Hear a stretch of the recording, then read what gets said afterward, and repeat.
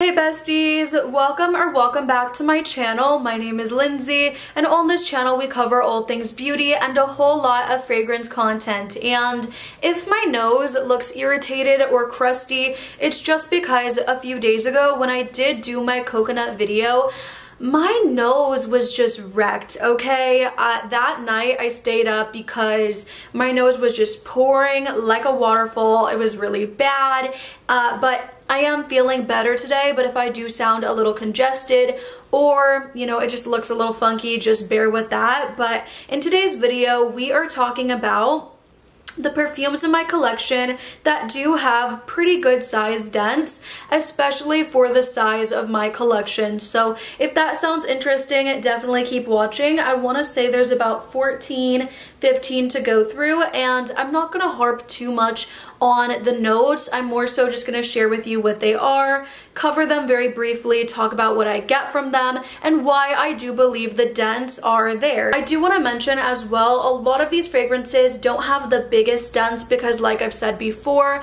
I've only been collecting for over a year and learning about fragrances. I've been so happy with the whole experience, and because I do have a pretty big collection, I try to utilize everything. I'm always trying new things, so the dents are not going to be super big. But anyway, I will link everything down below, starting with my clean, fresh fragrances. This one is J'adore de Eau. This fragrance smells like a clean, put together, kempt, polished, effortlessly beautiful woman. I always say the same thing. It's literally the only way to describe it. It is fresh, it's floral, but not stuffy, very light.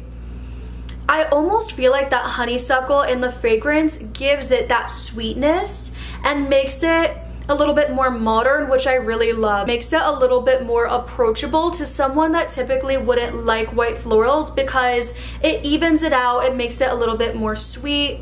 This is not sweet, but I'm just saying it keeps it from being stuffy, too intense, headache inducing. It's a very light fragrance. I want to say this one does not contain alcohol, so you can put it in your hair and feel better about it. Very beautiful and light. I feel like a little delicate flower whenever I wear it. Very fresh, very clean linen type of vibe. Perfect for before bed. If you want to feel like, again, an elegant, clean, beautiful woman, put this on before bed. Best sleep ever. And because it's not a super strong scent, like I said, it's definitely softer. It's not a scent where it's gonna bother you throughout the night. It's really, really nice. And again, just clean and gentle. Let me know down below if you guys also sleep with your fragrances before bed. I know some people do not like that, but I personally do. And the dent is right here, which I think is pretty good for a 3.4 fluid ounce bottle. Next is Versace Dylan Purple. This is gorgeous for when you want to smell fresh, clean out the shower. It's very fruity floral. It's musky. It really does smell so good, and I love to wear it for running errands. I think the reason the dent is so big is because I do tend to wear this to the gym, because I'm gonna be honest, you guys can judge me if you want to, that's fine, but because I'm already so sweaty and gross after the gym, I don't take a shower before the gym, because, I mean, that would be 2 showers in the morning. That's a little crazy. So I wake up, I put this fragrance on top of my gym set, and I just feel clean, fresh, and put together without, of course, taking a shower. Again, judge me if you want, totally fine, but that is just how I do it. And then, of course, I come home, shower, do all the things, and sometimes if I'm really wanting to smell like this scent, I'll just put it on all over again. But I love to wear it for every day. It is such an easy reach. It opens up. I want to put this one on skin, and you get that sparkling, juicy, yummy pear, and then comes the citruses. So you have a really bright bergamot note, there's some orange in the scent, and for me, I more so get the bergamot with the pear. You get the florals. It's a very musky, fresh, just sparkly type of scent. Kind of shampoo-y, feels very feminine to me. perfect for any occasion. Then Acqua di Gioia from Giorgio Armani. This one is very fresh and clean as well, but this one is also very aromatic. You have this really beautiful cooling fresh mint note, and that in combination with the fresh citruses and the florals and the fragrance just makes it so beautiful. And what I love the most is the brown sugar that kind of balances everything out. So the mint is not too minty, the citruses are not cleaning product or anything like that. It is just a perfect, well-balanced fragrance, and I do wear it sometimes for every day if I don't know what else to wear, but more often than not, I reach for it for the gym. Very pretty, very put together, and I recently did try the Intense. It was okay, but I do ultimately think I prefer this one. I love this very much, and again, my dent is down to here. Next is Ocean di Gioia from Giorgio Armani, and I love the stones on both. This one I wear more year-round, but this one, oh my gosh, for summer, it's so refreshing. It's very crisp. It reminds me of a very beautiful take on ocean air, like a very clean take on ocean air. It doesn't smell very marine to me. It's more so like, you know how salt air, you get that marine, the minerals, the seagrass, the driftwood, all of it. With this one, you're more so just getting the very fresh, clean, just ocean breeze of it all without too much of, without the less sparkly parts of the ocean. So I really do enjoy this. I think if you're looking for something that's gonna smell very refreshing, it's very musky, clean.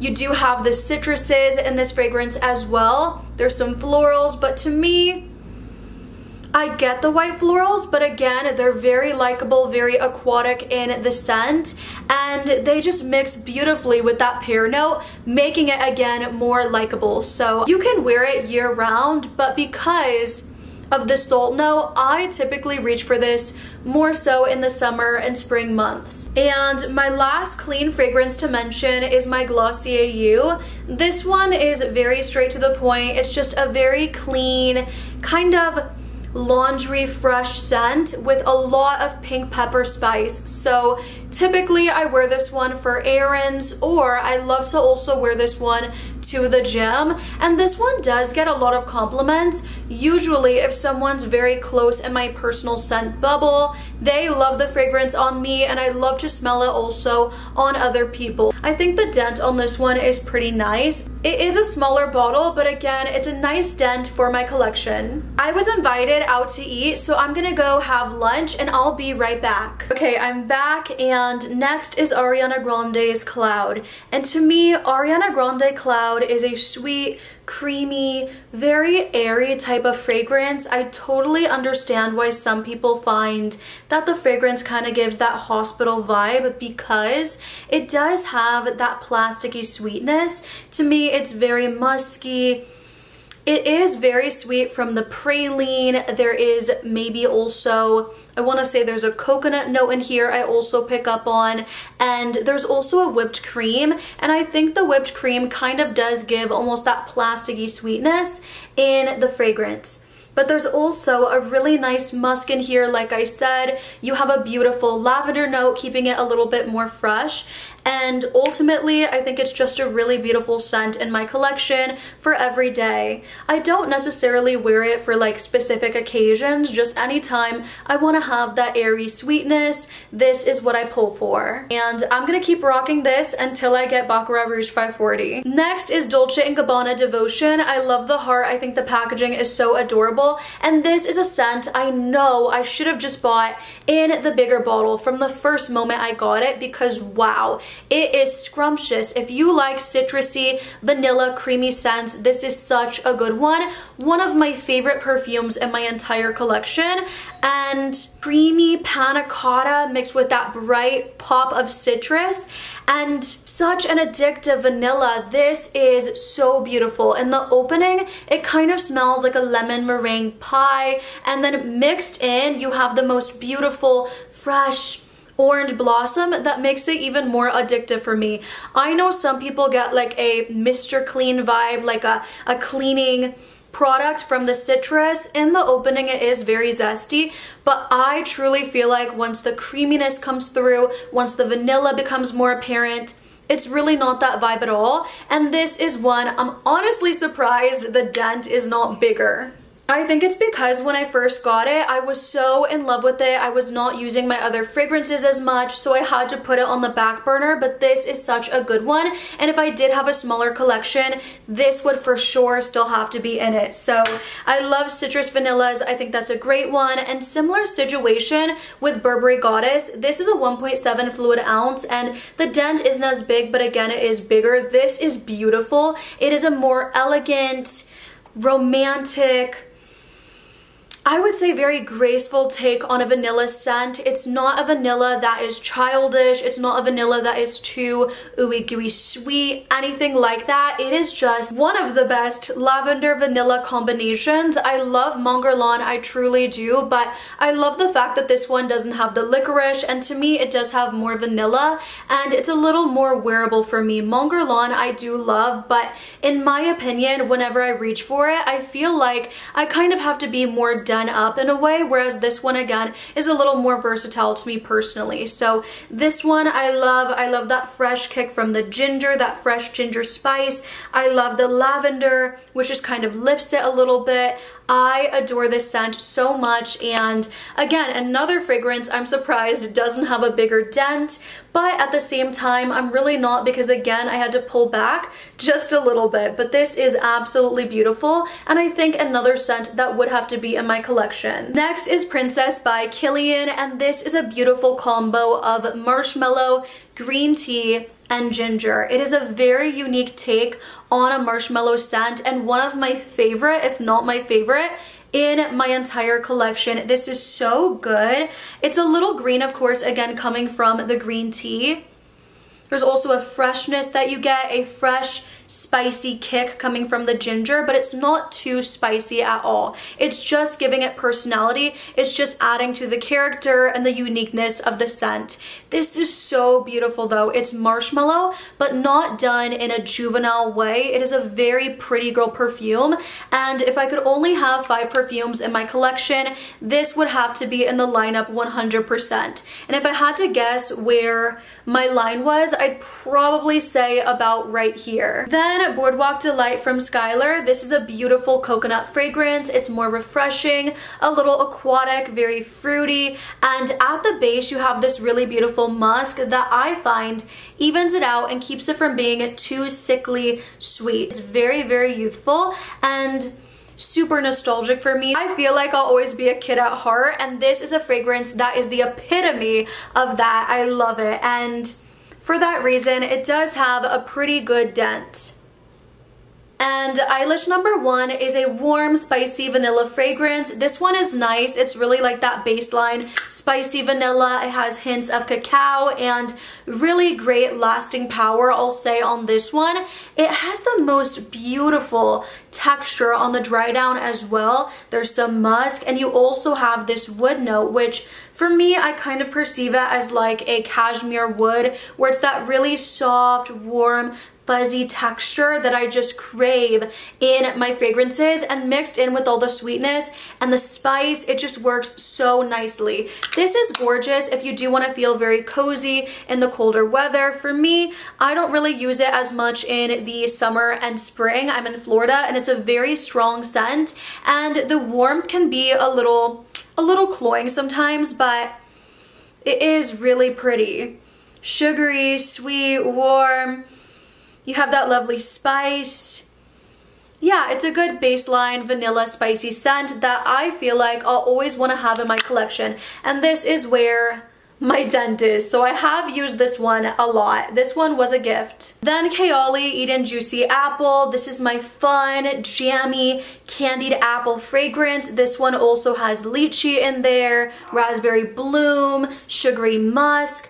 This is a very uplifting, fun, bright, happy type of scent. Anytime I want my mood lifted, this is something I reach for, so that is exactly why the Dent is where it is. Another scent I've definitely had to pull back on using so often to give love to my other fragrances, but this one is so wonderful. Kayali Eden Sparkling Lychee, another uplifting, bright, girly, flirty fragrance. To me, this one is even more girly and even more flirty and very charismatic. Like, for me, I smell this, I want to go out, I want to get drinks, I want to have fun, laughs, positive energy, good times, happy memories. This is a beautiful scent, and they both have a candy sweetness, a sugary musk. They're both super uplifting. They both, I believe, have vanilla, but this one just feels more feminine with those powdery florals. I enjoy this scent so much, and I haven't been using it as often because I have Care Fusion, and for me that one is even more candy sweet and more long lasting. It does project better as well, so this is really beautiful. That's also a good option, but the Dent in this one is bigger. Then Good Girl Blush from Carolina Herrera, which is such a light feminine type of fragrance. This one reminds me of the color pink. It is super sweet, creamy floral. This is a beautiful fragrance that I reach for a lot. I want to say, yeah, my Dent, let me get my flash. Yep, it's right here. So whenever I want to smell very feminine and girly, but not in an immature way, this is a scent I do reach for. Super easy reach for me. I don't have to think about it. Good for dates, like first dates. I think this is so pretty. Oh, it's very pretty. Powdery, sweet, creamy, girly, like so feminine, you guys. And then my final fragrance, number 15, is Orientica Royal Amber. My bottle did break, so I did not use all of this. To be fair, probably down to here is where it would have been if it didn't break, but kind of reminds you of like a fruit bowl, like a fruit salad, but just very fresh, spicy, little green. Very, very musky. So if that sounds good, this is great. It has a very expensive smell to it, and every single time, I mean, out of all of them, every time I reach for this perfume and wear it, I'm bound to get a compliment. It's not the most feminine out of the list for me. It does fall in like the unisex leaning feminine category in my opinion, but anytime I pull for this, I'm getting compliments. It just has that really rich, fruity, musky vibe to it. I believe it's supposed to be duping Herba Pura, which I've never smelled, but I do love that scent so, so much. My flash was still on. Don't forget to comment down below your fragrances with the biggest dents in your collections, and I will see you in the next one, besties. Bye!